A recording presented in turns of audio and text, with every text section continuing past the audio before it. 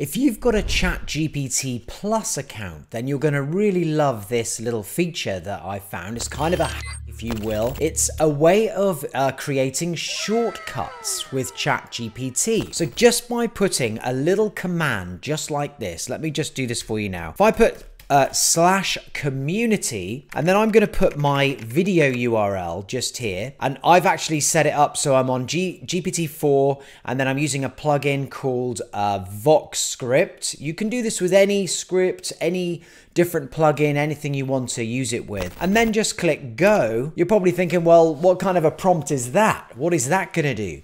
Well, what it's going to do is actually go to my video, read the entire transcript, and then create a post for me for my ChatGPT community. And here you go, look at this. Hey ChatGPT community, I've just dropped a brand new video on YouTube that you absolutely can't miss, and so on and so forth. And by the way, if you want to join my community, if you're into ChatGPT, AI, automation, chatbots, you need to come over to here. Here you go. This is the community. We've got 7.3 thousand members now, so an awful lot. It's free to join. Just come and join in. There'll be a little button right here that says join. Just join and then come on in and get involved and mingle with all of us AI fanatics. So getting back to this, there it is. There is the post that it's created for me. Now check this out.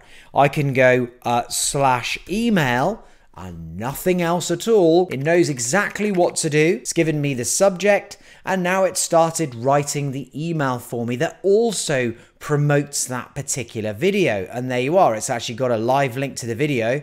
We'll test that out. There we go. If I click it, it goes straight to my video, and that's perfect. So how do you do this? Because it's going to save you a lot of time, isn't it, when it comes to doing prompts, if it knows what you want it to do with a simple slash and then your chosen word. Well, what you need to do is go to this little section here that says custom instructions. If you do not have that in your account, then as I say, I think you need a Plus account to have this. You go to settings and beta, make sure that it's on.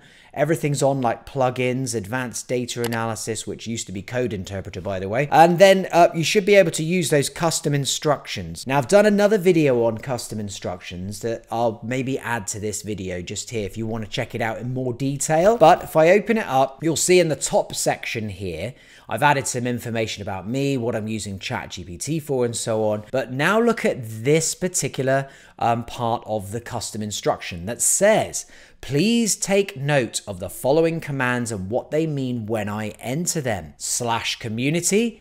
There's the prompt. This is what I want it to do when I do that. /email. Please create an email I can send out to my list that gets them to watch my YouTube video. /social. We'll try that one in a minute. And /summarize. I could go on and on and on.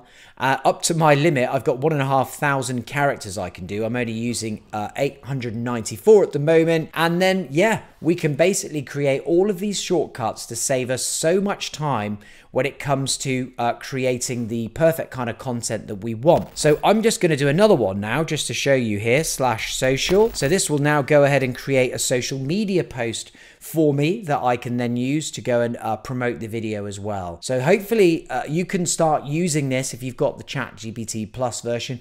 Gosh, it's only like $20 US a month. Super, super cheap and incredible value for what you can do with ChatGPT Plus. It's off the charts. I've got a lot of other videos as well that will show you how to use ChatGPT, and you can also learn a lot from the free community as well. And there you are, look at that. We've got our social media post done in my style due to my custom instructions. I don't have to keep saying now with every prompt what I'd like it to be like.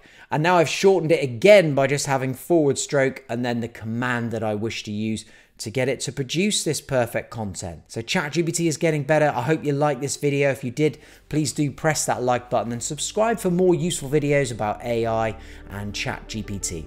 Thanks for watching. See you in the next one.